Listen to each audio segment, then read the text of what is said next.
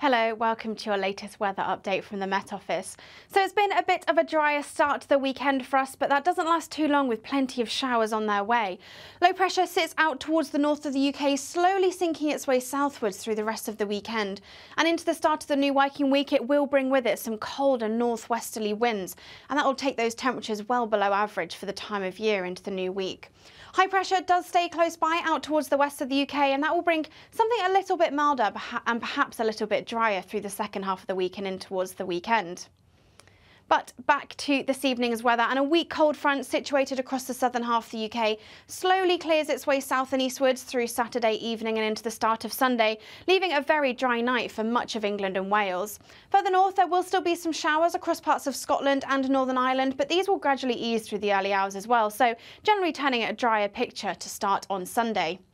Under those clear skies, though, it will turn quite chilly, particularly across parts of Scotland. We could see temperatures as low as -2 or -3 over any high ground, and even further south staying in the single figures, maybe 7 or 8 degrees here. So a chilly start to the day for all of us on Sunday, but a dry and bright start for most of us, particularly across the southern half of the UK. There'll be plenty of sunshine through the morning. That sunshine won't last long across Scotland and Northern Ireland, though, as showers push in from the west through Sunday morning and in towards the afternoon, turning particularly heavy across western parts of Scotland. And again, we could see some snow over the hills.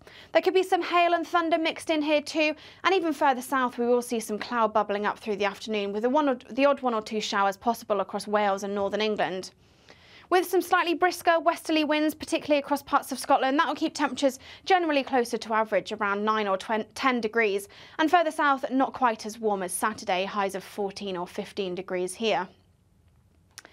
Through the rest of Sunday and into the start of the new working week, those showers do continue across parts of Scotland, Northern Ireland and Northern England as well, and will gradually push their way south and eastwards into the early hours of Monday morning.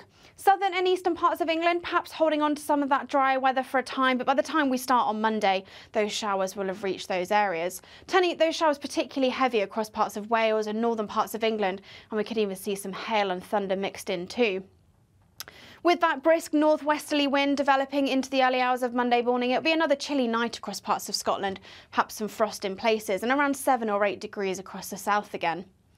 So Monday generally starts a very showery day across the board. Heavy bands of showers push their way south and eastwards as we go through the morning on Monday. We will start to see some sunshine developing behind the heaviest bands of showers, but there will be plenty of showers around across the UK.